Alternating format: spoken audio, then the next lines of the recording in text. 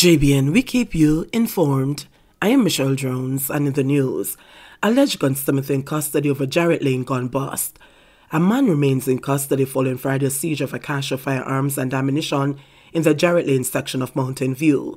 The police say the siege has dealt another blow to the criminal underworld and is a significant development in the constabulary's ongoing pushback on criminal gangs in the country. Following an intensive intelligence gathering process, the Counter-Terrorism and Organized Crime Branch, CTOC, with support from Special Operations and other formations, raided and addressing Jarrett Lane, where 9 assorted firearms, a quantity of ammunition, among other military paraphernalia was seized. One man was taken into custody in relation to the seizure. The police say the main target of the operation was a repairman in the criminal underworld who has been known to fix firearms for various gangs across the country. They say he has been quite elusive.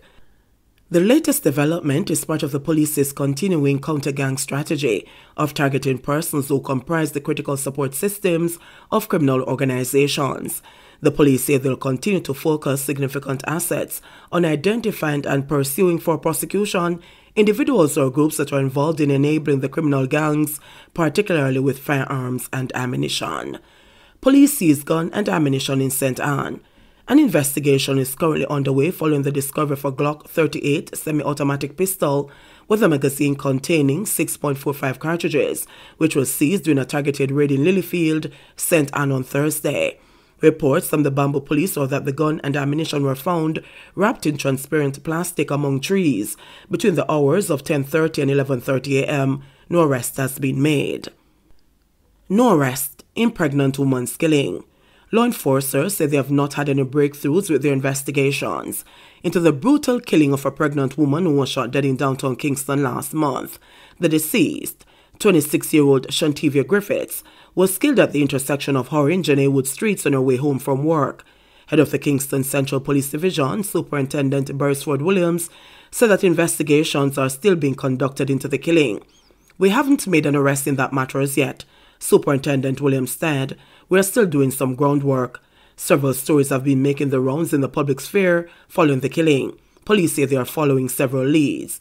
It was reported that about 6:36 p.m. Griffiths, who reportedly worked at a store on Orange Street, was walking along the roadway when an armed man on foot approached and shot her multiple times. She was taken to hospital, where she was pronounced dead. Mother pleads for return of son's body. Convinced that her missing son, Omario Williams, was murdered, Francine Tomlinson said she's appealing to residents of the Kingston community to assist her in locating his remains. Williams, who was 17 when he disappeared, went missing on September 17, 2021. "My son did innocent, and people reportedly hear my cry for help and know what happened. In September, we go there and was asking for help to find him, and everybody mouth shut. But just want to know my son Barry, so we can get closure and put him to rest properly," she said. Reports from the Stadium Gardens Police in St. Andrew are that at 3:15 p.m., Williams was last seen on Eastwood Park Road in the parish. All efforts to locate him have proven futile.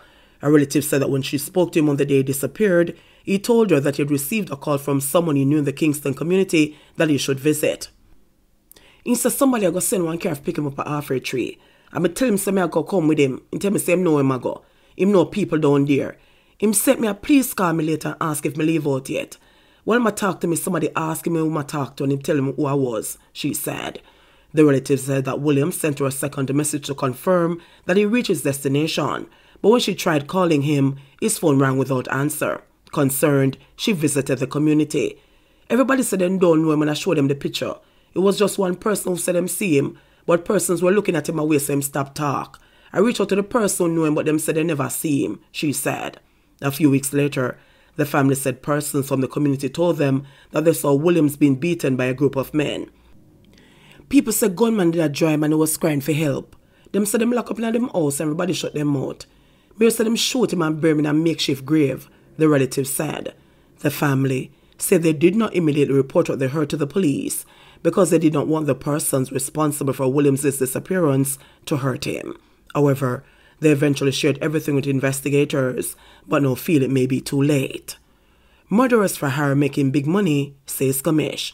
With more than 60 murders recorded since the start of the year, Police Commissioner Major General Anthony Anderson says the police have set sights on the Tri-Parish area in the west and the southern belt of the corporate area for extra policing.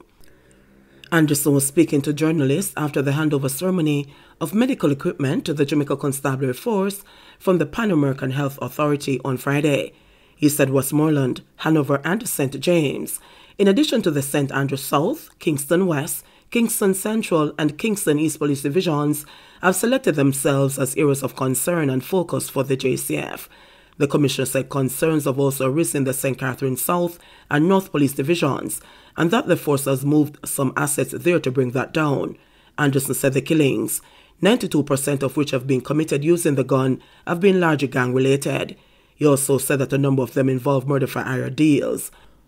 Westmoreland is something we have to move on, and we are. I have deployed an additional 47 officers down there. We are looking at the leadership team there to reinforce it and build it. So they're getting a lot of attention, the Commissioner noted. The Southern Crescent is an issue. As you know, we have put in the zones in central Kingston. Again, these zones take a lot of assets for reasonable small areas. That is why we manage or we implement them over time. At the same time, he reiterated concern for the spate of murders that have so far been committed, but said that his worry does not stop there. Anderson said specific plans are being orchestrated to push back against the violence being witnessed. He added that these plans go beyond boots on the ground. We don't have a phenomenon of murders. We have people killing people. They're out there. They are murderers and some of them are doing it for hire. There's no intervention that is going to assist them. These people make money from what they do, and big money, he said, noting that the force must forge partnerships with the community by creating pathways and intervening to limit the number of people going into criminality. New police station to be constructed in Locovia, St. Elizabeth.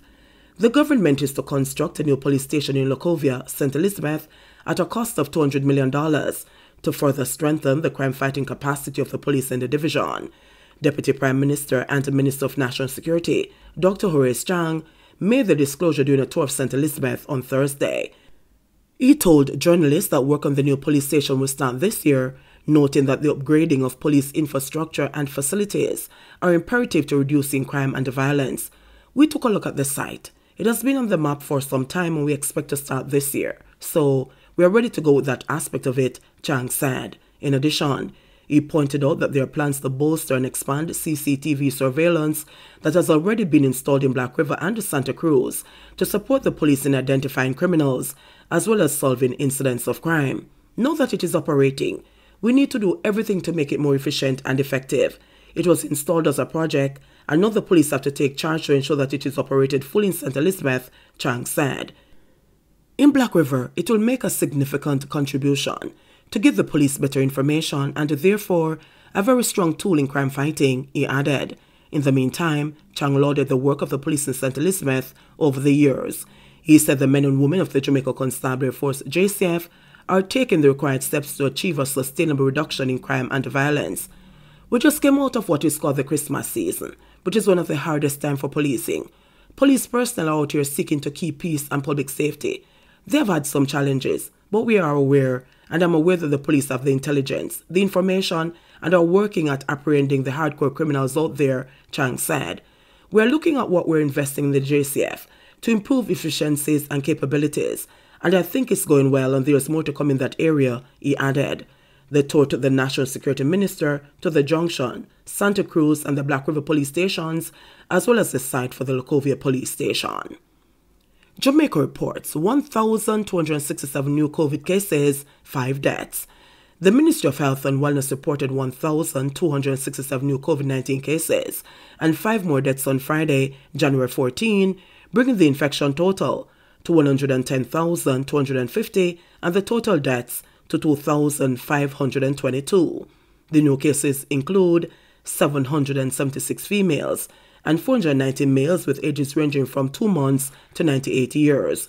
The gender classification in one case is awaiting confirmation. The positivity rate was 59.6%. The cases were recorded in Kingston and St. Andrew, 358, St. Catherine, 279, St. James, 113, St. Mary, 88, Manchester, 81, St. Elizabeth, 81, St. Thomas, 55, Hanover, 47, St. Anne, 44, Trelawney, 37, Westmoreland, 37, Clarendon, 33, and Portland, 14. The deceased are a 70-year-old male from St. Catherine, a 69-year-old male from St. Anne, a 33-year-old female from St. Anne, a 70-year-old male from Portland, and a 79-year-old female from Kingston and St. Andrew. According to the ministry, the deaths occurred between August 9, 2021 and January 13, 2022. In the meantime, 101 more people recovered in the last 24 hours, bringing total recoveries to 67,047. Currently, 424 people are hospitalized, 46 of which are severely ill, while 8 are critically ill and 85 are moderately ill. JBN, we keep you informed. Please remember to subscribe, like, share, leave us a comment, and click the notification bell to receive our daily news items.